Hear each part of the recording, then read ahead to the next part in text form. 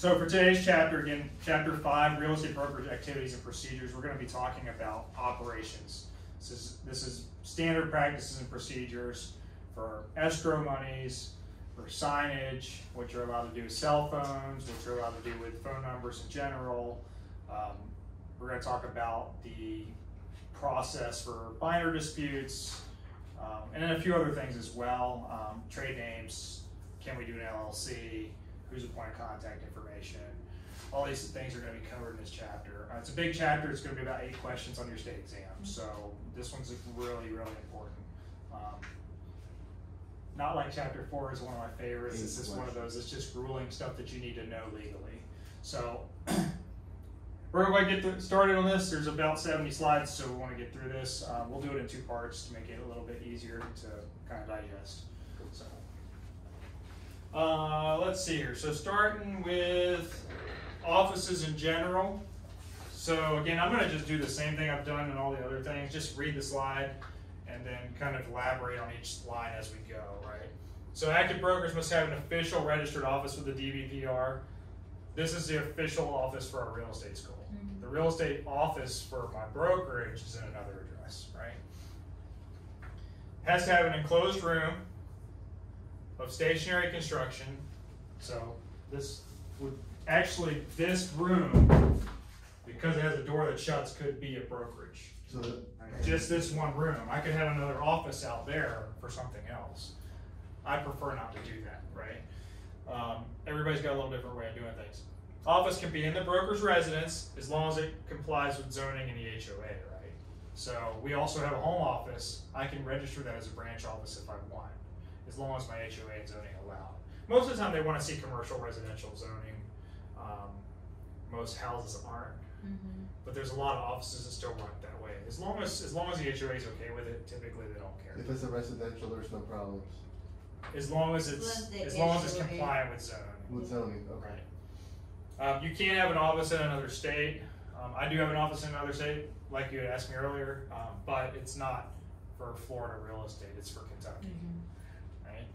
And then you personally cannot register an office of your own. You can have a home office. You can't register that office, and you can't keep your license at that address. So your license has to be under your broker's address. So when you get mail from, say, Realtor.com, it's going to come to the brokerage, and then you're going to get a mailbox at the office and put it up that way.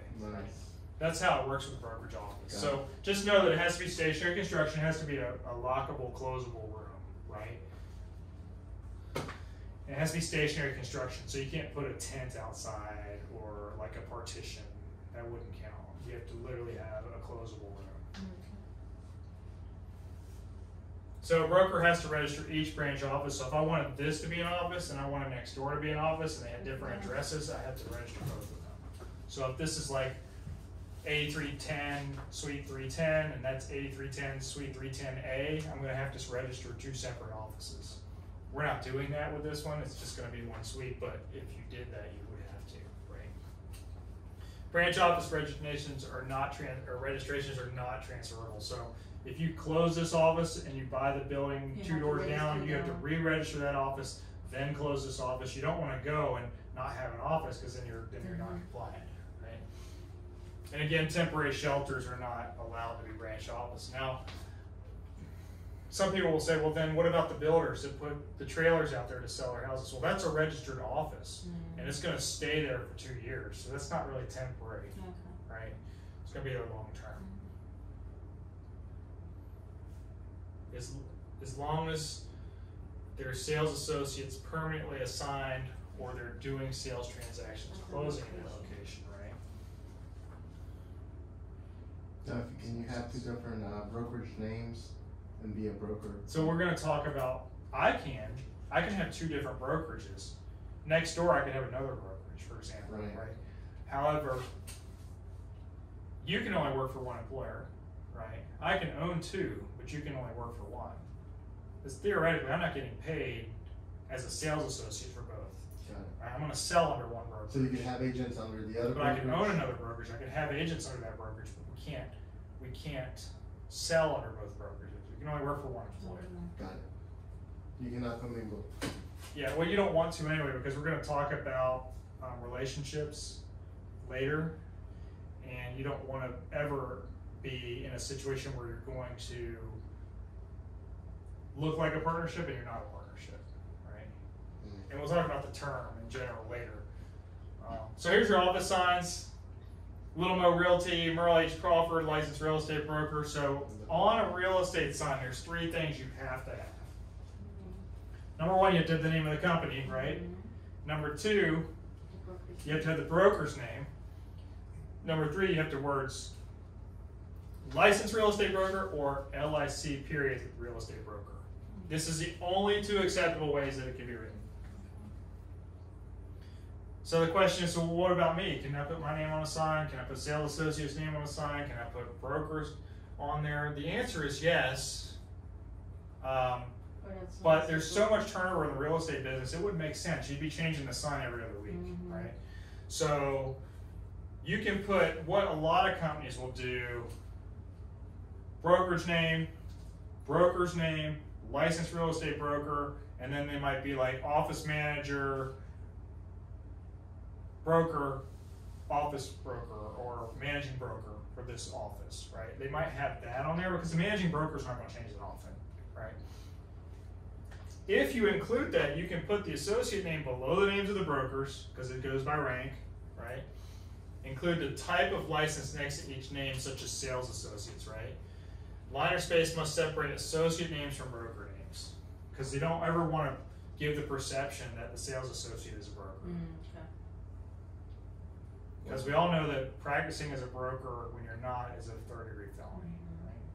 So this is a option. This is option. This is option. I would never do this, and I don't think any broker would. I don't think I've seen this before. The only time you would see this is maybe if it was a family broker, like a family business, where it's me and my daughter and my son in a little town running a business. Then it would be like me and then my daughter and my son, and then we're all brokers or they're sales associates, whatever the case is. We do that just to let them know that this is a family business, right? Right. But otherwise, I wouldn't ever see a big broker. You'll never see a franchise broker or anything with that. These would just be the rules to go by in case you did. Right. So here's another one, right? Same thing, right? Broker entity sign, same thing. Kellogg Real Estate Inc., Sandy M. Kellogg, licensed real estate broker. 3 things you need on a license. It's easy, right? That will be on the test. Okay. Should be a 1-point easy gimme, right? If a brokerage entity is a partnership, corporation, or LLP,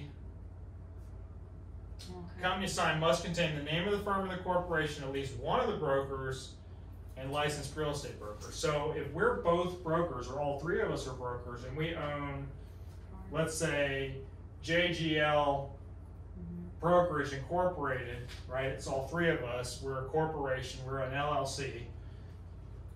Name of the firm will be JGL Brokerage Incorporated. One of our names could be Guillermo Quintero, right? And then the words licensed real estate broker, right? That's what it doesn't have to be everybody, at least one person.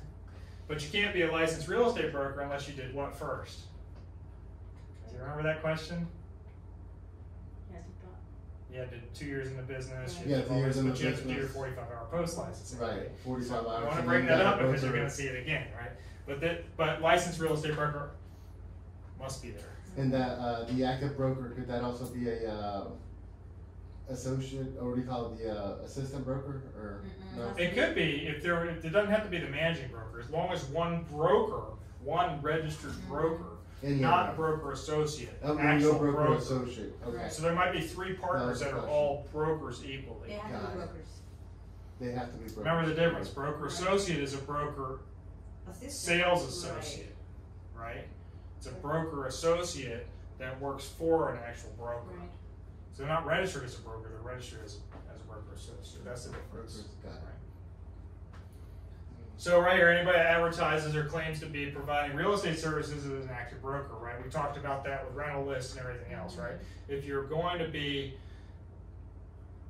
advertising, you're advertising as a broker. Now, sales associates allowed to advertise because they're under the direction of the broker.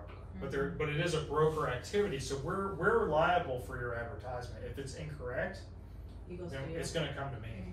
Of course, I'm going to pass that fine to you. So the FREC will But reach out to the you. FREC will reach out to me, right? That person is under you. Advertising must inform people they're dealing with a licensee or a brokerage firm, right? The broker is responsible for all advertising. This is what I'm talking about. The broker is responsible for all advertising. Now I added this in here because I didn't like that the presentation didn't put that in there. The broker is responsible. Ultimately, we're responsible. So you always want to ask your broker to review your business cards, Before your mail outs before you order them. Because before they post everything. yeah, because if you do it before you order them, then you don't have to rebuy things and throw the other ones away. Now, I must include the name of the brokerage firm. You always have to include the name of the brokerage firm because otherwise you're a real estate broker, right? If you don't include a broker's name, well, who are they working for? Who can I go to? Well, a broker's responsible, so you have to do that, right? That's the key to advertising. That number one, it's a broker responsibility, and number two, refer to rule number one. It's a broker responsibility.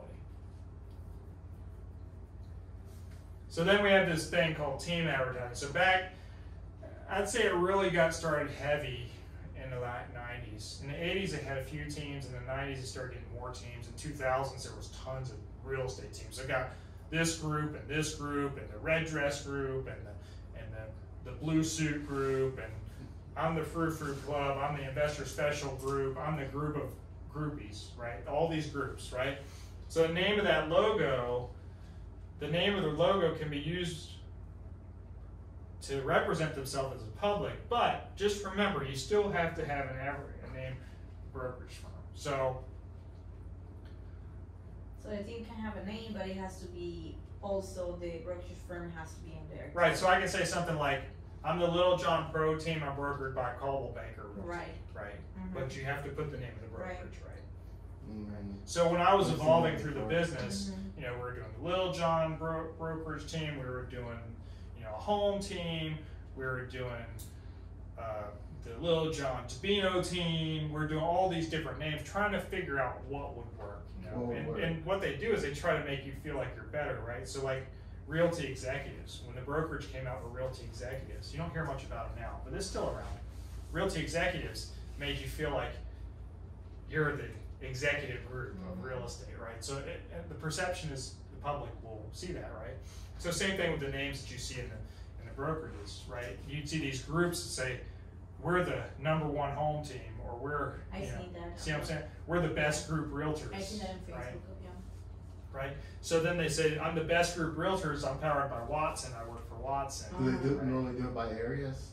You might say, yeah, so I'm the Nocatee elite team, for example, right? I could say I'm the Nocatee elite team. That means people are going to think that you work that neighborhood and you're the specialist in that neighborhood.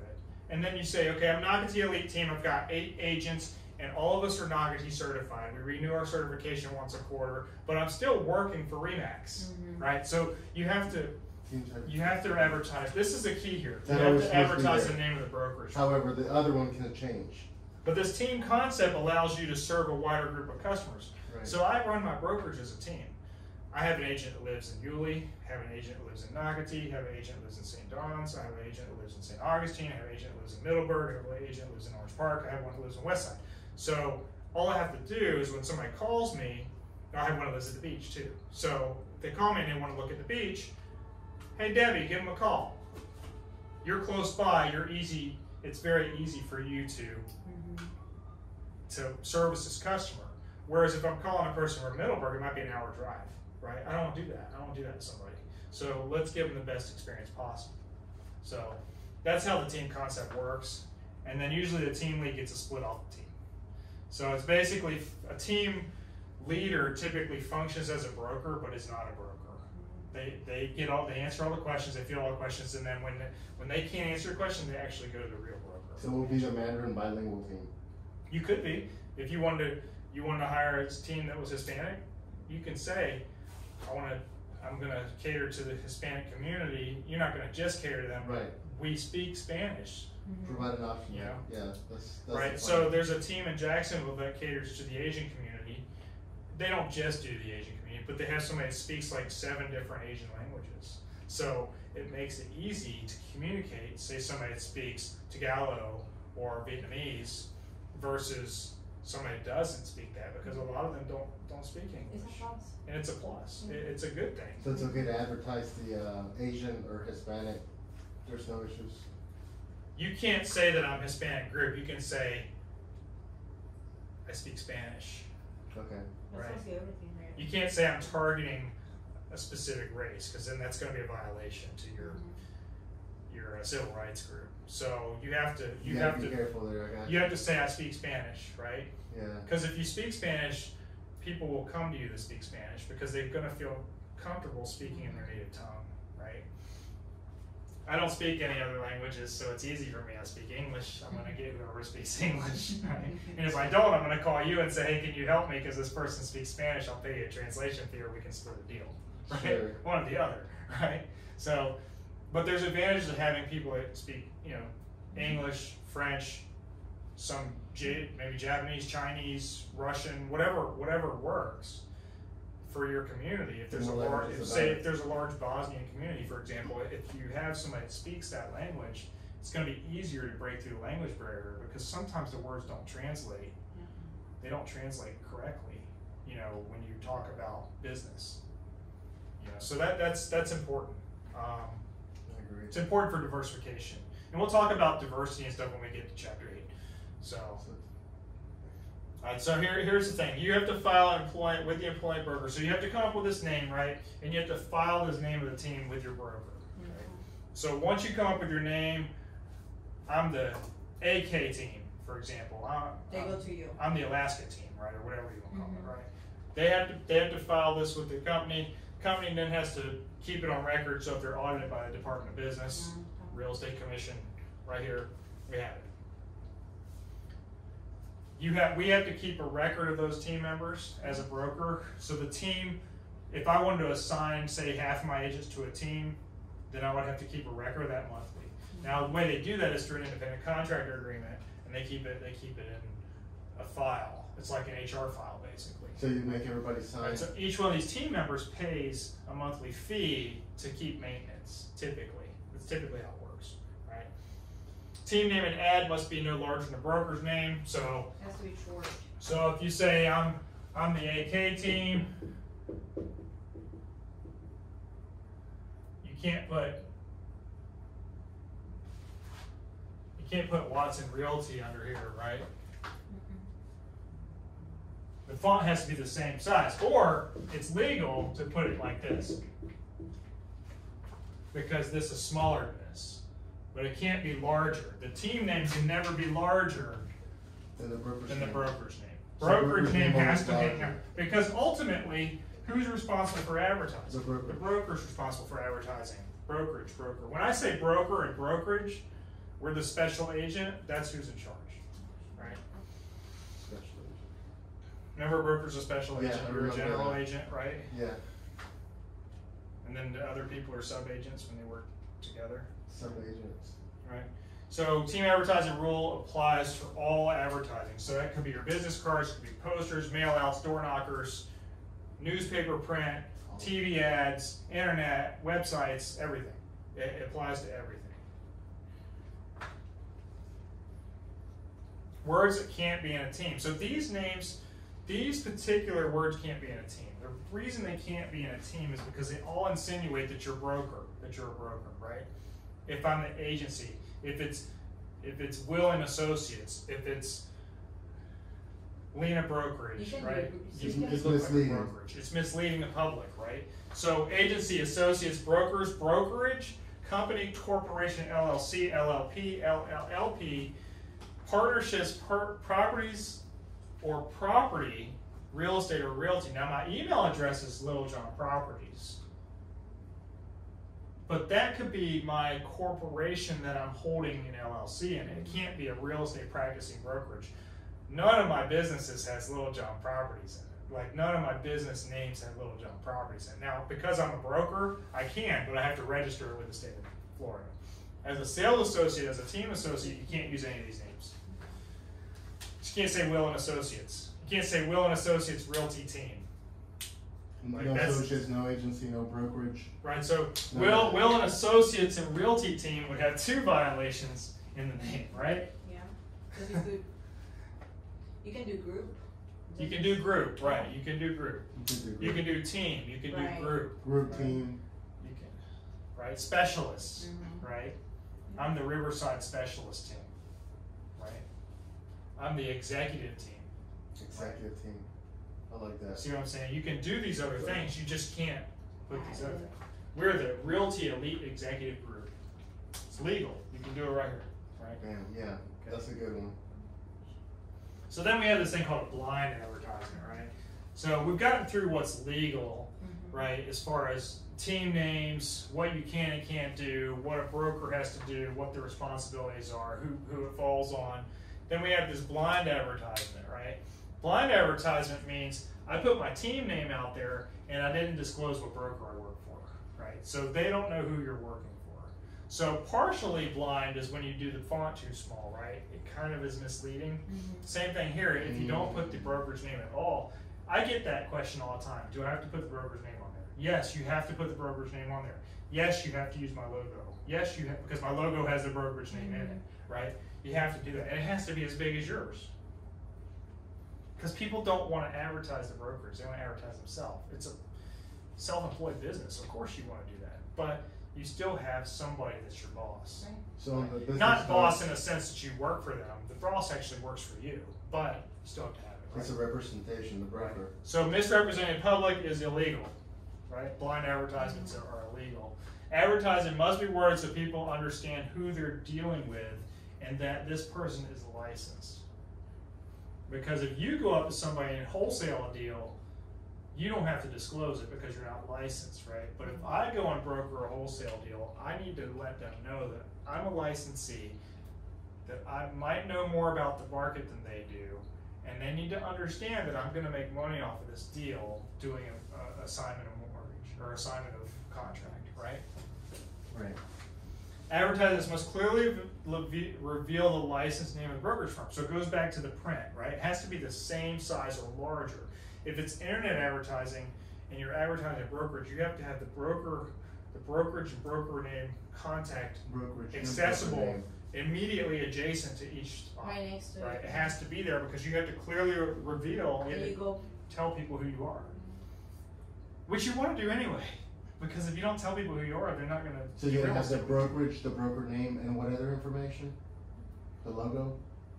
I do, but I mean, it's. But no contact information, only the name and brokerage name.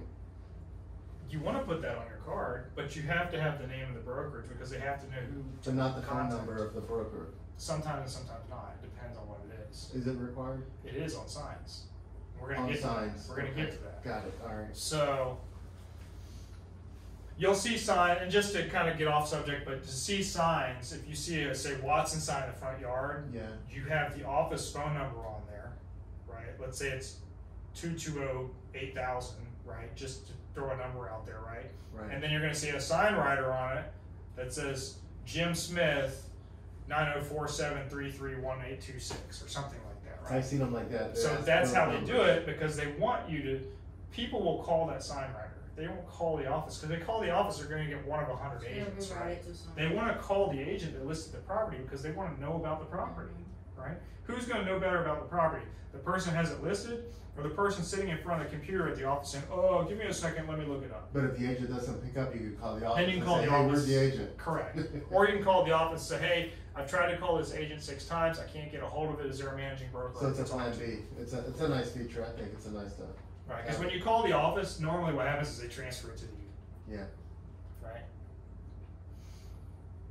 So, because I'm the broker, I have things different a little bit. I do have office signs that when you borrow an office sign from me, then you have the office phone number on it. If I have my own signs, I am the broker. I am the broker, so I have my number on those. Right. Either way, you get the brokerage, so it doesn't matter in my case because I'm the broker. Right. It's a little different when you're talking about sales associates because we have to control that for legal purposes. So licensees may use their personal name in ads provided they include the last name as registered with the DVPR. So you can't say this is the Will Group, but you can't say I'm the Quintero Group. You're allowed to put the last name. You are. Right? Okay. Right? I can't say this is Dan's team unless my last name is Dan, right? Yard signs must include the registered name of the brokerage firm. Again, you have to have the company name on there. Name of brokerage firm must be in all promotional materials. The sales associate's name can also appear. So business cards, postcards, any of that stuff, you can still Always name on it. brokerage firm on it. Look, I have personalized signs for my agents. They have their pictures on their signs, but it still has the name of the brokerage firm on it. Does that make sense? Right. I still put that on there. It's on the corner of It every has one of to be mine, there. very visible. It's on the corner. And it's got your name too. No, it doesn't have my name. Brokerage name. It has a brokerage name. Got it. And that's official. I don't want their calls because if I get their calls, I'm going to answer the phone and go, I don't know, let me get you in touch with the agent. I don't want to do that. I want the agent to get the call because they're a specialist. They understand, they're a subject matter expert. They understand their listing better than I do, right? So then we have false advertising. Well, that's pretty self-explanatory. It's something that's misleading the public, right? Anything misleading the public is illegal. It's a second-degree misdemeanor. We're not going to cover second-degree misdemeanors much, but basically a second-degree misdemeanor is $500 fine and 60 days in jail, okay. Or could be either or, right? Licensees cannot use an association's name or designation unless you're currently a member. So you can't say you're a realtor if you're not a realtor. You can't say you're a graduate of Real Estate Institute or you have a CAM license unless you have it, right? So if I put on my license I have an MBA and I don't have an MBA, that's a false advertisement. You could get a fine and go to jail, right? Both the broker and a sales associate can be disciplined. So because why is that? Why can I get disciplined for what you did? Because you're responsible as Because a broker. I'm ultimately responsible as a broker. That's why we always want to run our advertisements by the broker, right? Make sense? Yeah, everything has to be run by the broker for advertising. Run it by the broker. That's the way it goes. Here's your internet. Internet advertising requires a couple different things. Mailing address, street address, email address, and telephone or fax number, right? Fax numbers are pretty obsolete nowadays. Most people are doing FaceTime calls and everything else, right? They're not really doing faxes. We're doing cam scans and emails, right? Or we're doing e-signs or all this stuff. There's no faxes. When I started in the business, there was faxes, right? Yeah. Right. There was laws that surrounded faxes. Now they're The all banks the laws don't are use- still the banks laws are don't still use there, them. right? The laws are still there, but they're obsolete. Right? Yeah. Doesn't matter, right? Brokerage name must appear adjacent to, and I just talked this. Broker name must be adjacent to or immediately above or below the contact information. So if you go to the website, just my company website, for example, you're going to see my name, brokerage name, my name, broker contact. It's always going to be on every single page of the website because I want to make sure that I'm more than compliant, right? So not everybody does that, but it should be there no matter what. I want you to be able to contact me. So then we have this whole thing, well, what about FSBOs, right?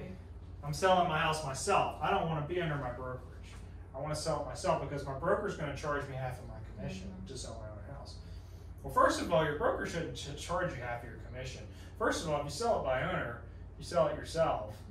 You're not charging yourself a commission. Right. Or I wouldn't, unless there was a reason to, maybe cap gains or something like that. There's a reason to, because if I pay myself my salary versus I pay myself on a cap gain, the tax rate might be less, right?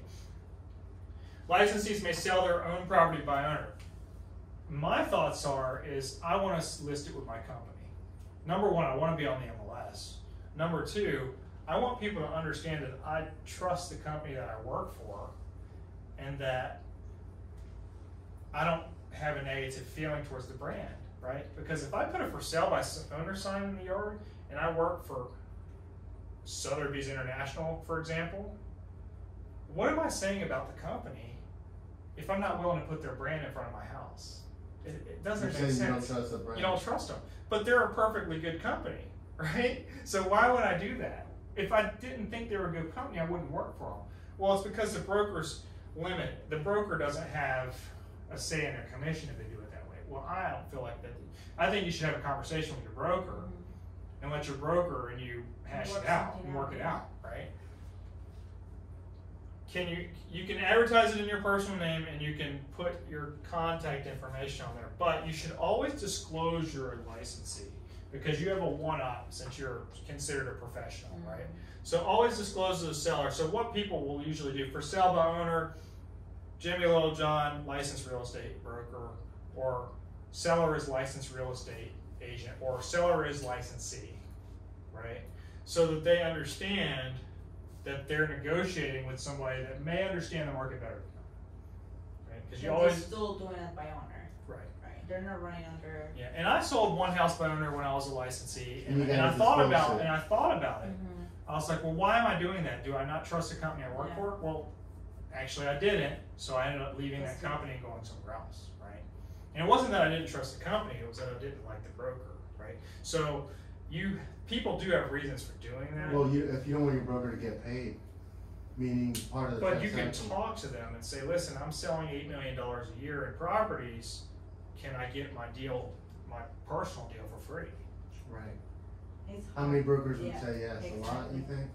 Some. It's about 50-50. Okay. Yeah, because I know. Most of the time, it's not a franchise broker. Most of the time, it's a mom and pop broker, right? Mhm. Franchise brokerages are restricted by corporate rules, right? So they may or may not allow you to do that. It depends on the It may be office different. too. It may be a corporate regulation. If you work for, and I like to use Watson because they're the biggest name, right? If you Right. work for Watson and you have 20 offices, say, each office might be a little bit different too. Each volume might be a little different. Each franchise or Now, the offices. overall company thing is the same, Mm. right? But there may be little things in the office based on the broker and their relationship and the volume of the office that might change things, right? Yes. So most of the time, corporate structures are pretty rigid. Pretty solid, yeah. Here's your telephone solicitation. So we're going to talk about a few things about telephone solicitation, like hours you can call, stuff like that. Initiation of the call must be for encouraging purchase, investment, property, goods, and services. So when you make a call wholesale, you say, I might be interested in your property, Right. right? Or I might have a buyer for your property, right?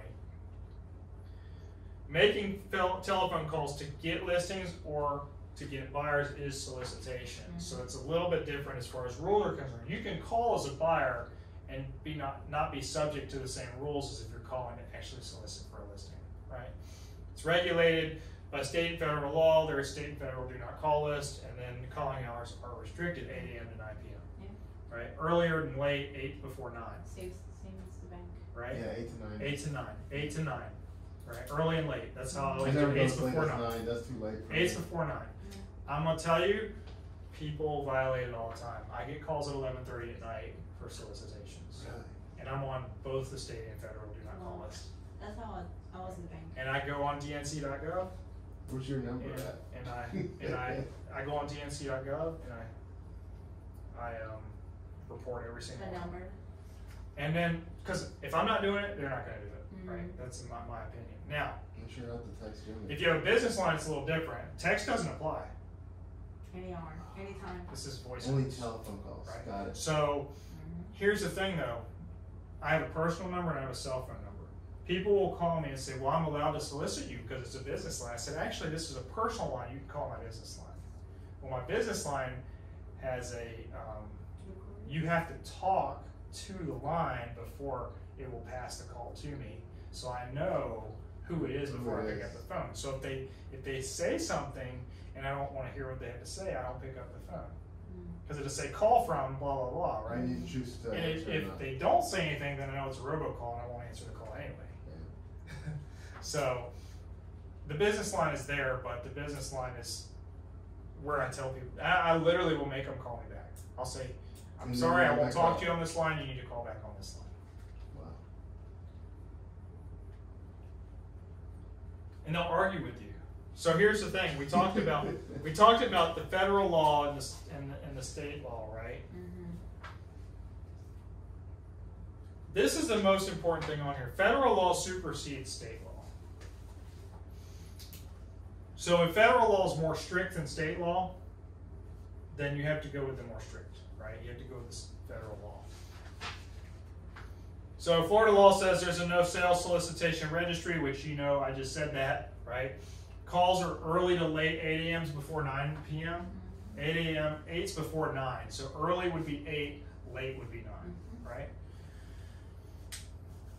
Administrated by the Department of Agriculture and Consumer Services. You're not going to worry about that. Florida has a FSBO exception, right? You can call for sale by owners anytime in Florida. However, we just said that federal law supersedes state law. Federal law says you can't call for sale by owners. So because federal law says you can't, Florida you can't. So you have to follow the federal law. You have to follow the federal law, right?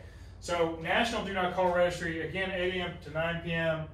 No exceptions. No exceptions to for sale by owners. Now, you can call a for sale by owner if you have a bona fide offer for them. If you want to buy it yourself or you have a buyer, right? You can't call them to solicit them, but you can call them to answer a question or whatever else, right? Yeah. Right. You just can't call them to say, hey, can I come see your house, Right.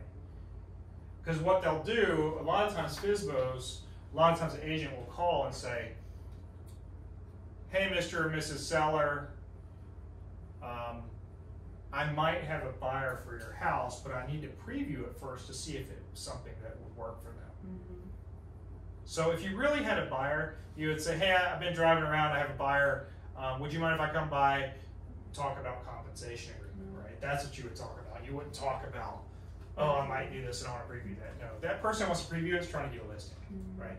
I know because I put my house on Zillow, FSBO, and I had 50 agents call me in a We did too. Same with us. Right. They all said they wanted to come look at it. And But they had a buyer. And every single one of those, I questioned them and grilled them. Mm-hmm. And I said, you're not doing this right. And then I would say, by the way, at the bottom of that page, it says licensed real estate broker. Mm-hmm. Because I have to disclose that I'm a licensed real estate broker. I said, so my problem is, if you can't read my advertisement, and you can't read that it says licensed real estate broker, and you're dumb enough to call me, then you shouldn't be doing real estate. And I said, by the way, I'm going to report you because I'm on Do Not Call list. And I do. Because, again, if I have to do it right, they're going to have to do it right. For sure. So don't call my FSBO listing. I just don't call them. I visit them. Hey, I'm at the door. How you doing? Right. Face to face. Exceptions to National Do Not Call list. When we're representing a potential buyer, you may call a FSBO, provided that buyer is interested in the property. So a lot of times they'll go a step further. They'll have a friend that wants to look at the property. The friend comes with them. They end up trying to solicit the seller, right? That's not legal. You're not supposed to do that. People do it. It's misleading the public, right? Some of those people. You can contact people that you have an established business relationship for up to 18 months. So if you closed on your house, I can call you 17 months from now and say, hey, would you like to sell your house? Right? But if you train your customers right, this will never apply because they'll call you.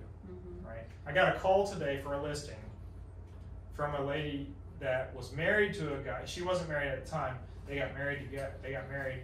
I sold his house 3 years ago. She got married to him. They moved in next door. They sold that house on a flat fee listing. She called me today and says, hey, can you sell this house? We're having trouble selling it. Right? 3 years ago, I didn't solicit her. She called me. The 18-month rule wouldn't have applied because I can't call them. But she called me. She called me and said, hey, can you help me out? Right? So if you make a good enough impression on your customers and you're good at follow-up, they'll come back to you. Right?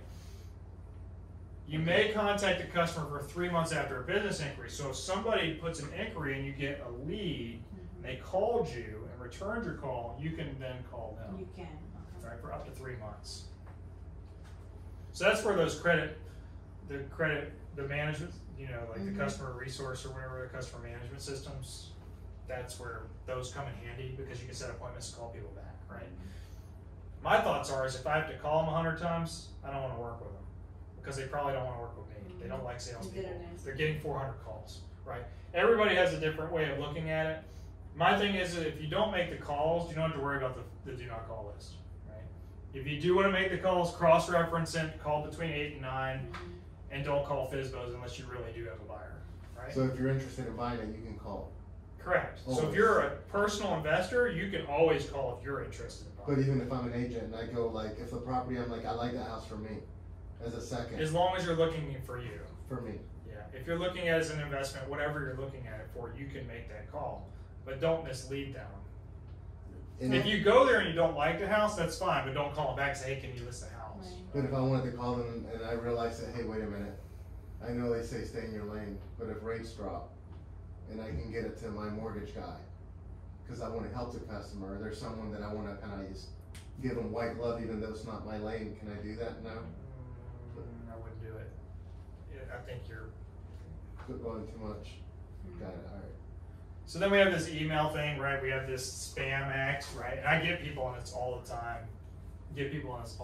Can spam act.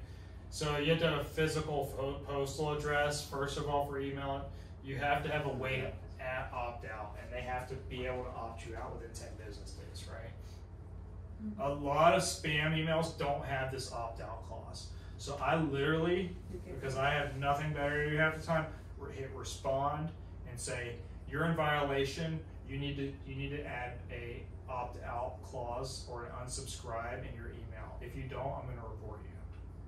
So they have to email you back with an opt-out? I had a brokerage contact me trying to solicit me to work for them, and I responded, how can I work for your company if you're not compliant? Wow. That's good. Right. Man, you caught them. So, and I was like, you're dealing with an instructor, let's do things right? Because I can't plead negligence because I know this stuff, Right, you have to follow the rules. I need to follow the rules. Now, here's a good thing. I don't solicit people via email, so guess what? I don't have an opt-out on my email because I don't solicit them. But you get those. Don't worry about it, right?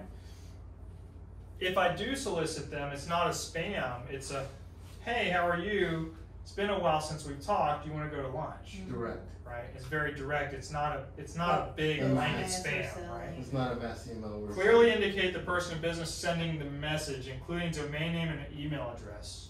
So when you send something, it needs to have the right things in your signature lines, so it's covered. So you're covered, right? Makes sense? Yeah. It's pretty easy if you think about common sense wise, right? Fax solicitations. I haven't seen a fax machine in I don't know how many years. Junk Fax Prevention Act and FCC rules. It still is in the test bank, so we still want to keep it on there.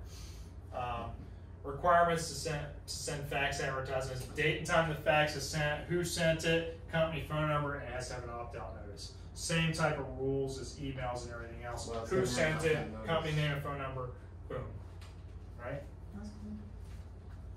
I remember coming to the office when I first got in this business on a Monday morning. That'd be 40 faxes laying on the ground where the machine just spit them out, and it'd be out of paper.